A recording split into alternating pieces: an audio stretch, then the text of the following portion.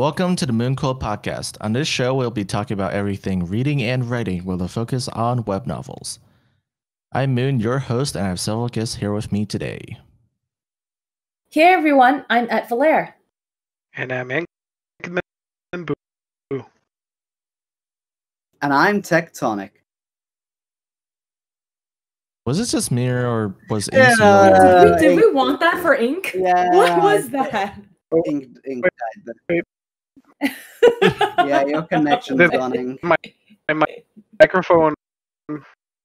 No, your connection. My microphone died. Yeah.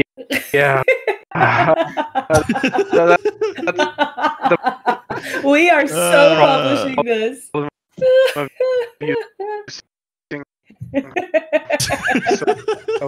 If you sped him up, Moon, if you sped him up twice the normal speed. Yeah, but I'm using cell phone not work. It still would not work. It's not Okay, working. you know, My You didn't even cut him off. Ink, no, stop. Shut up, Ink. Shut up. I'm gonna delay. He could.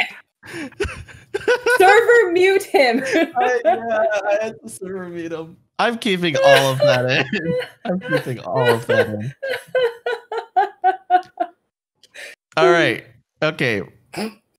Tools for writing and self-publishing. Yeah. That's what Also, we're doing.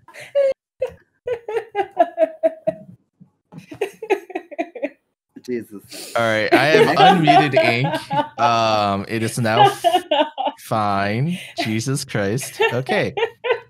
So wait, can you guys hear me properly now? Yeah. Everything's fine. better Okay. now. Oh my god. all right. You're So crying. the topic for today is tools to use for writing and self-publishing. I thought this might not be our most popular episode. I'll give you that, granted. But I think it was important because there's a lot of writers who go onto like sites like MoonQuill or Web Novel and they just write directly on the site. So they don't have a backup. They don't have their stuff in the cloud. They don't have file storage on their own PC or whatever. Like they don't have any backups. And I know a lot of authors, even ones who are successful in self-publishing, don't use a lot of tools that could bring their success to the next level. I'm going to start off with Google Docs. I know this is a very simple one, but basically I'm going to wrap any text editor into Google Docs, but Google Docs, Scrivener, what are some other ones? Just the normal Office Dropbox? suite. Oh yeah, Microsoft Word, Dropbox, I guess. Yeah, you can use Dropbox to store your files. But basically anything where you can write your content and have backups and save it to other places. The reason I write on Google Docs is because it auto saves and it's all in the cloud. So unless Google screws up in some massive manner, in which case a lot of people other than me are going to be very, very mad because they're like 5 backups screwed up. It's going to be fine. Like my content will be there. I'm going to write it. It's going to be there and it will auto save. I'm not going to lose anything. Yeah. I mean, that's why I use it. I've learned from very harsh circumstances of hard drive failure never to not have a backup of something, and just being able to write and it automatically be backed up by Google, the Vive-like service, just makes it so much nicer. It takes a load off that I don't have to really worry about it. Yeah. And actually, I really like it because I spend a lot of time on public transportation, so like metro and buses, and I actually like to review my work or go back to an earlier chapter and just read it over when I'm waiting. And it puts me in a different mind frame, just being in a different environment. And I actually do get a lot of review done that way too. That's cool. That's Yeah. the way I hadn't thought about it. Offline writing and then having it update automatically as soon as you're connected is something great. I used to do some writing on my phone actually when I was on the metro/subway on the way to and back home from work. And we wouldn't have connection in the metro, but it didn't matter because it would just update as soon as I got out of the metro. So make sure you get a text editor where you can save. And if you can, save copies of all of your files to the cloud. Even better, just write it in something that saves automatically to the cloud like Google Docs. So that's for writing. It's sorry, go ahead.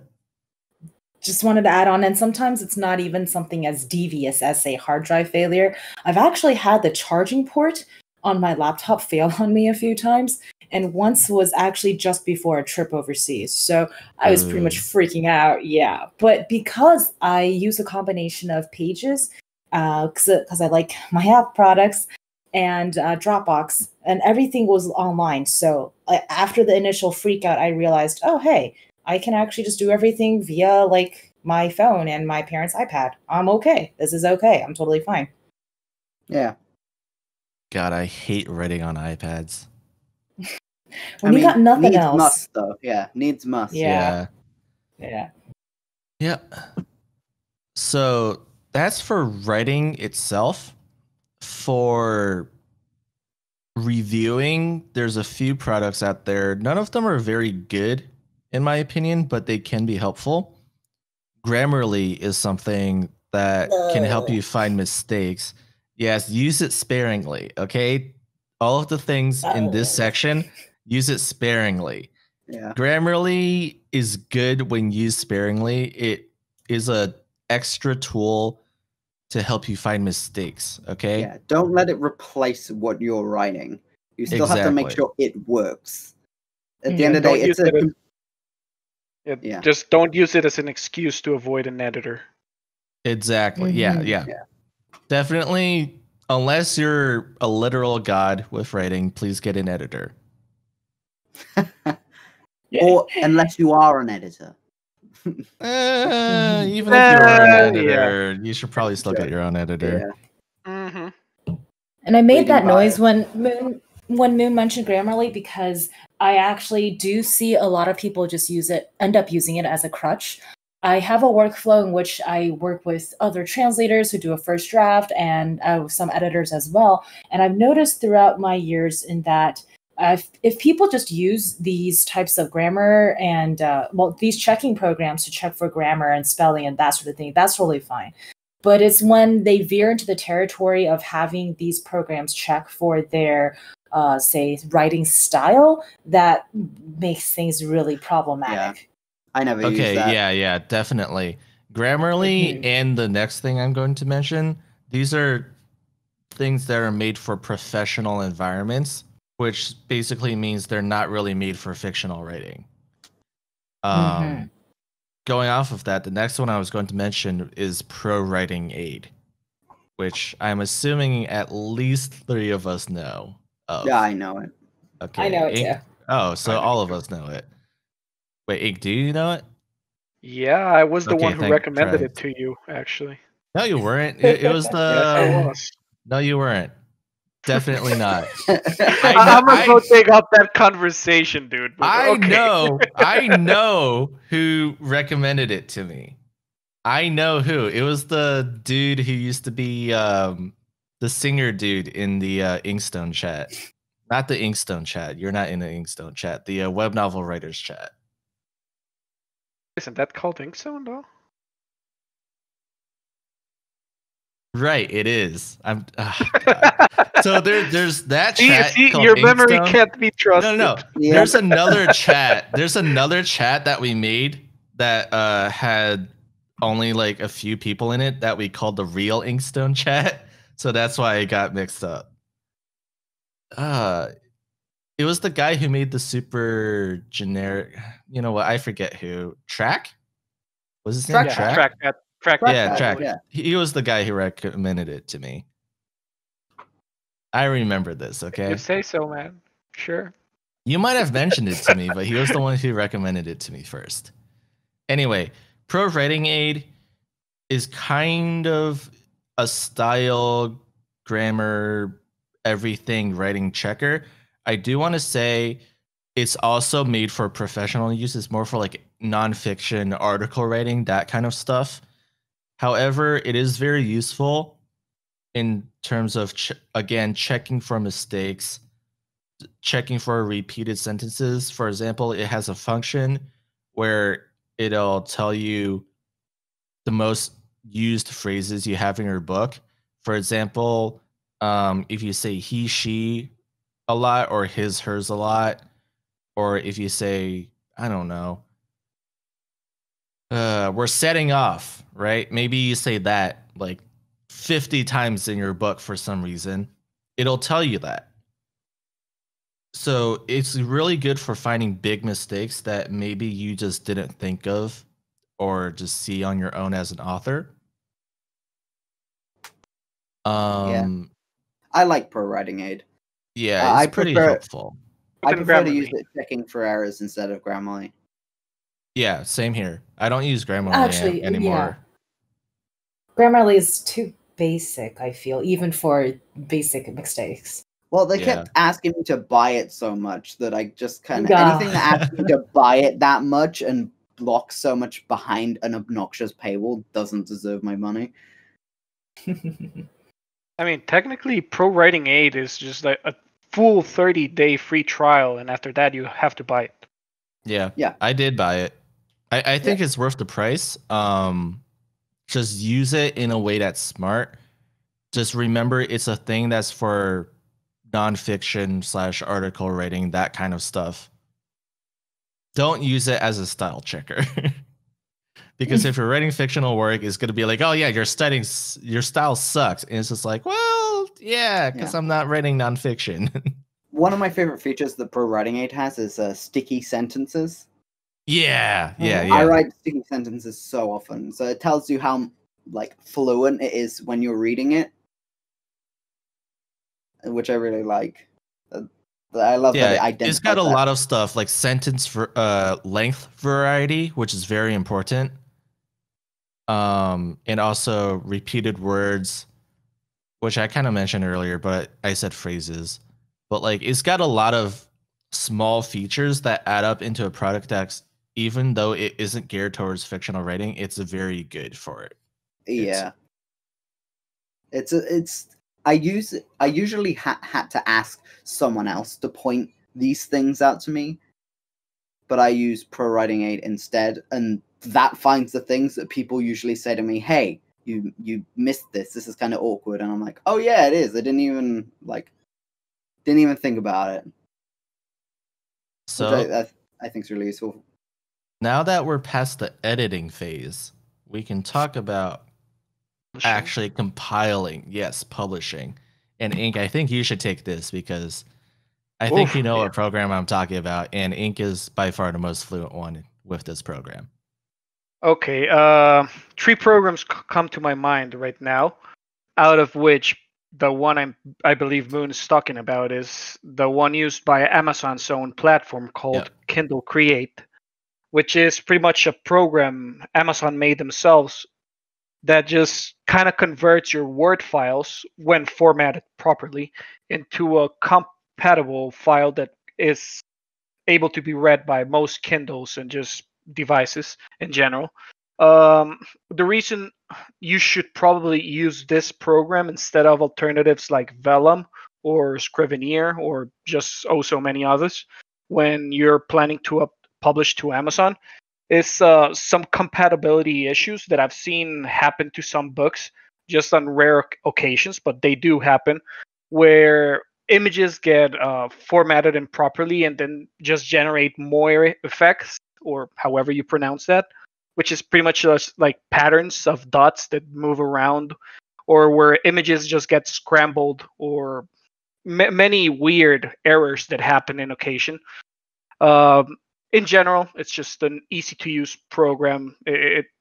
Imagine using Word and just properly formatting everything in a very simple, I'm going to say it's even basic tool. It takes a bit of work, as in a lot of things can't be automated. You have to do them manually. But overall, it gives a pretty nice result, even for people without much experience formatting books. So that's my go-to tool for that. Alternatively, if you're way more into it and you're publishing in other platforms where it's not only Amazon, you can probably use Vellum or Scrivener, or I know there's a whole bunch of EPUB file creators out there, or just learn how to do EPUBs through Word, because I know some people do that. And that's it, I think. Yep.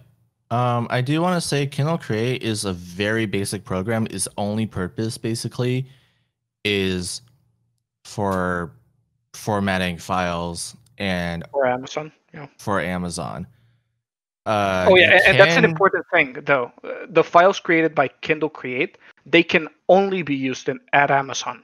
yes, they're like Kindle something files. It's a special file thing that Amazon, I guess, made up for Kindle publishing purposes. I do want to say you can use Kindle Create actually as a text editor, but I would not recommend it. Yeah. Some people might be tempted to. Don't do it. So, you've compiled Oh. everything, you've formatted it, you've published it. We're in marketing territory now. So Yeah. Now, just we can talk about the all important program. You know what it is, the keywords and categories one. But before Yeah. that, it's been a while since Fuller talked. So let's talk about marketing online first. Okay. No, I just couldn't contribute much to the earlier part. But when it comes to marketing, thank y'all. Probably because I talk about the importance of this all the dang time, and I feel like I myself am a broken record by this point. In that, there's a lot of really great paid tools out there, but there's also a lot of great free tools that everyone should really take advantage of. And I feel like people don't, because it's a slight hassle. You have to keep grinding away at it. And it's really like all forms of social media, whether in terms of Instagram, Facebook, Twitter, or email lists, your own website. One thing is to really figure out where most of your readers are. Heck, maybe they're even on Pinterest if you're mostly located in the States. That's where a lot of people spend a lot of time. And when you find the right platform, you need to post engaging material in a sense that it encourages people to keep checking you out and follow you and see, hey, what's up with you?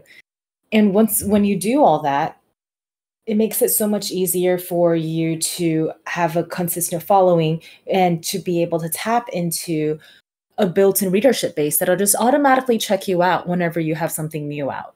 And it doesn't cost you a single cent, honestly, to build up all these followers online. It just takes time. You really need to be able to post consistently and have interesting content. And I think that's a big reason why people tend not to do it. I could go on and on about this. It's a lot of hard work to market. But I've seen more and more just how important it is to build some kind of a following, because if you're dealing with a small publisher or an indie publisher like us, honestly, the author's own fan base is probably one of the best marketing systems you have, and one of the best sales drivers you have. And honestly, even with traditional publishing, unless you happen to get a wonderful contract where there's like, oh yeah, we're gonna sell your book everywhere and we're gonna market it everywhere and we're gonna make it all fine and dandy, which is really, really rare even in traditional publishing. It's even in the big publishing houses, your own fan base is going to be the main initial driver of sales. Very important to build it up. Word. Yeah. Now we can talk about the most important program we've talked about today. Yeah, it would probably be what's the full name for this program? Just let me check my desktop. KDP Rocket. Also known as Publisher Rocket now. I think they changed their name. KDP Rocket is the new name. Publisher Rocket was the pre-2019 name, I believe. I thought it was the other way around. Whatever. People can Google both. I'm sure the results will be the same. Yeah, it's Publisher Rocket now. Publisher Rocket, Oh, KDP Rocket. Whatever. In any case, it's a pretty simple to use program that just about automates a lot of the keyword research work for you. You just there's several options to it, but it pretty much comes down to searching for your book, and it will throw you around. Or if you don't have a book published yet, you can search for whatever book, and it will give you what books Amazon considers similar to it regarding categories, regarding sales, just like related sales. Just like when someone buys one book and then goes and buys another book, uh, it will give you a lot of information which you can use to work your way through planning an ad campaign, be it with Amazon or other platforms. It just automates a lot of the grunt work when it comes to researching these kind of things. So definitely worth the price. It's a lifetime license. I believe it was about $99. Yeah, it's like $100. So if you're serious about going into publishing, it's probably a tool that will serve you well across the years, so it is long as it keeps absolutely receiving worth the support. money. Yeah, Absolutely. even more so if you plan to spend on ad campaigns, which you should be learning to do if you plan to involve yourself in the publishing industry anyway. Honestly, even without ad campaigns though, like just the keyword and category finders are game changers in itself. There's a Yeah. lot of authors out there who still only use two categories for their books. And there's a lot of authors out there with very subpar keyword usage. Like putting in fantasy. Great. Yeah, that You I and mean, 5 billion other books. exactly. Overall, I think people just underestimate the amount of resources out there for them. It's a matter of knowing where to look, and sometimes that can be tiresome to a lot of people, especially because when you're starting out, it can just be cumbersome to receive all this new information and how to manage it. There's a lot of great starting places most people can go and look, just like 20 books 50k. It's a Facebook group started by Michael Anderle. He's one of Amazon's bestseller authors. Just many years ago he started the group, and overall there's a lot of communities like that one that just have great insight into what are the steps to be taken by new authors to build up a reader base, so to speak. Yeah. I'm just going to be honest right now. We're talking about a lot of these tools, and I know most of the tools are not for writing itself. And I know a lot of amateur writers might have the mindset of, well, I just want to write and that's it, right? But realistically, there's a lot of work you're going to have to do outside of writing if you want to be a successful author. I mean, it depends a Set lot. yourself up for success. Yeah. Yeah, we went over this in an earlier episode. It depends on what kind of writing you're going to do. If you're going to work with a publisher that just handles all that for you, then yeah, go ahead and just write. Just know you're making a compromise on whatever you're going to earn and whatever you're going to control creatively by doing so.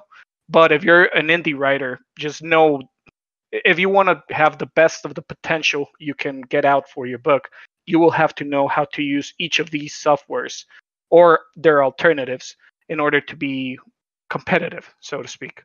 Yep. I do want to say for publishing, MoonQuill has a very good contract.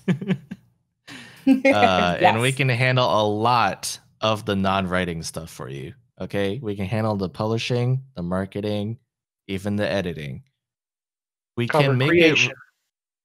yeah, even book cover creation. We can handle all of that, but yes, like Ink said, we will take a percentage of earnings. You're not going to earn 100% of the money that comes from your book, but depending on who you are, that could be something that interests you or even is important to you.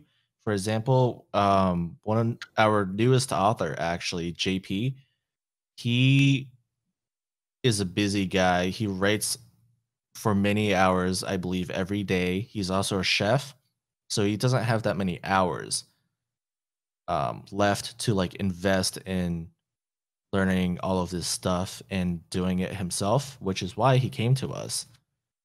And we came to an agreement. He still makes I don't want to give the specifics of the contract away, but he still makes the vast majority of the money that his book takes Just in, know in the terms of revenue. MoonQuill as an alternative will be way better than the treatment you will receive from your average publisher out there. Yeah, and the cut as well. Yeah, it's gonna We're be really shilled now. I mean, yeah, I was like, when I'll you're just stay giving- quiet here. when you're giving information, you gotta give all the information. Otherwise, it just sounds shady. Yeah. yeah, kind of If you're have to agree. if you're interested at all and you're an author, let us know. We'll talk to you. We'll show you the contract. We'll talk to you everything that it encapsulates, and you can really learn about it. I know for a fact that there are some authors who have looked at our publishing page, who came out of reading our publishing page with the wrong mindset because they basically skimmed through it and they didn't really take the time to read everything properly. Which honestly, if you're an author, you really should be reading stuff like this properly. But we wrote on our publishing program that all of our contracts have us taking less than 50% of the book's revenue. Okay? That is a fact. All of our current contracts, we take less than 50% of revenue, even the ones that are like 100,000 words long and we spent months editing. Okay? Even those are less than 50%.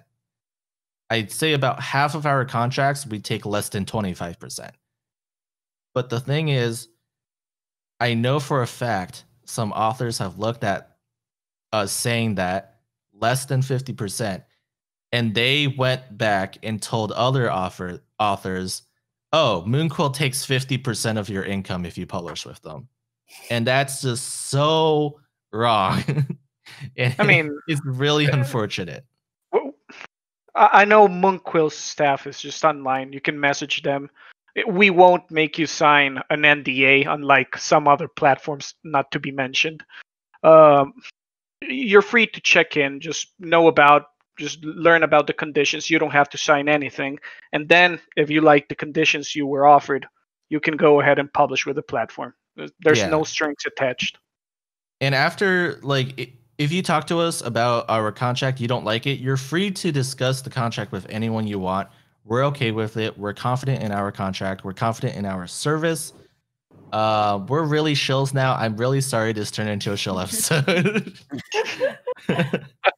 On that note, it wasn't planned. yeah, it actually wasn't planned. I just made it that way.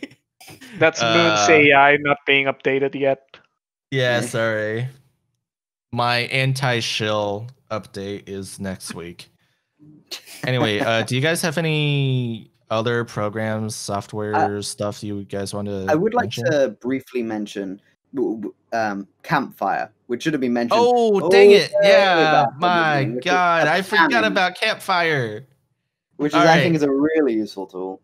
We're redoing the episode. We're starting at Campfire, okay, guys? Oh my lord. I'm kidding. But Campfire is actually awesome. Tectonic, do you want to start off with it? There's a lot that Campfire can do, but the Campfire is essentially a planning program. You can construct it's a world building. I feel the best way to describe it is a world building program. You can build an entire world in Campfire. Yeah, I completely forgot the name then. Including plot lines, characters, events that will happen in your plot, languages, magical items, locations, and it's all relational. So anything which is a part of any other segment, you can attach to a node. So if you say you can create all these different things, and you can have them happen in a timeline. So say you make a character called Richard, and Richard lives on the continent of MoonQuill. And he finds the magic sword Orion. All right. So all these different things you can create in different sections of Campfire. And then when you go to design events on your timeline, you can link them all in so you can check and cross-reference everything and keep all that information in one place. So once you've planned it all out and you go to writing, you can just check on the events as you go through, and it gives you an idea of all different information. And there's so much more to it as well than just that. But that's what I primarily use it for, and I think it's so useful. So I actually primarily use it for character creation. For characters, you can put in basic info such as their full name, gender, sexuality, social class, but you can also add in references for each character. For example, I'm planning a new story called... Actually, I'm not going to tell you what it's called, but there's a character in it. It's an Eastern novel. There's a character in it called Wu Xiaolong, and I can put in references who this person's parents are, who their sister, brother, dad, grandpa, enemies, friends, anything like that. I can put in their statistics. I can put in their height, their age. I can put in their physical attributes, their eye color, hair, how many toes they have, like literally anything. Personality traits. Yeah. Sorry. You can change all those over time as well. If you're using the story planner, you can add attributes to events. So that I think the specific part that I use is the sliders, and you can have different emotions and different levels. So as events change, you can change how the character feels as you go through the story, and it helps really build a sense of how a character feels when you're writing. You can really like see based on those, which I think is really useful. Like you can change it as it goes along. So say like he has 7 fingers, he can lose 2 of them, and you can set that at that point in your plot, and it will sort of keep track of it, which I think is really cool. Yeah. And you can just going back to the character page, you can also have any notes you want and have their backstory written all in one place. And it's all done in file. It's all done in like a file format, so it's super easy to find all of the characters you create. This is actually, I think, the best tool for character creation and remembering there is out there. I definitely there's so much to this software. Like Moon said, he just uses the character section mainly. I don't just use it, but that is the main thing I use it for. He mainly uses the character section to develop his characters, but it's got the characters is one of them. Then it's got relationships, it's got timeline, it's got character arcs, it's got world, encyclopedia, species, cultures, languages, religions, philosophy, systems, magic, and items. And every single one of those sections is as well developed and in depth as the characters section is that Moon sort of detailed. There's so much there that it's such a good tool for any sort of scenario you're looking for. I do want to know, how do you use the relationship tab? So the relationship tab, this isn't more of a tutorial now, Moon, but okay, we don't have to go into that now, but the relationship tab. So the way relationships work is you have your nice web. That's how it's done. You have webs, and then you can't even make a web. I can't even make a web. All right. You know, we'll talk about this after the podcast, okay? Like this is going to go on too long. The nice thing about Campfire is there's quite a lot of tutorials on YouTube regarding their software and things like that, and their website has quite a lot of information and tutorials on anything. So you can add things, and they sort of show how they interact with each other. That's what relationship makes sense. It's a relationship between different things and how they affect one another. You're clicking a lot. Yeah, I know. I was looking through the software. Yeah, that's what I was doing. So, but it's a really good program. If you're interested in it at all, you can check out their website. They're coming out with a new web-based software, which is supposed to have even more sections. So if you're interested in that, also they've got loads of videos about it for promoting it at the minute. So yeah, I think Campfire's an awesome tool. Yeah, Campfire, I would say, is just as important as KDP Rocket, and I would say those two are probably the most important programs you can have if you're an author. Google Docs, of course, is free, so you don't have to pay for that. All right. Anyway, I think that's it for the episode. Anyone have comments? No, I Not think really. I wrote pretty I Just think we're good. a general thanks to everybody who stayed till the end and listened to all our ramblings. well. Yeah. I think this was an informative episode. Also, I'm going to edit most of the ramblings out, so we're good. Anyway, yeah, thanks for listening. By the time this episode comes out, The Money Trap, book 1 of Money Grubbing Lover, will be out on Amazon. It is going to be our first romance book. Ooh. So yeah, go check that out. MoonQuill's first romance book. Nice. All right. See you guys. So yeah, See thanks you, for everybody. watching. Bye, everyone. Bye. Bye. Bye.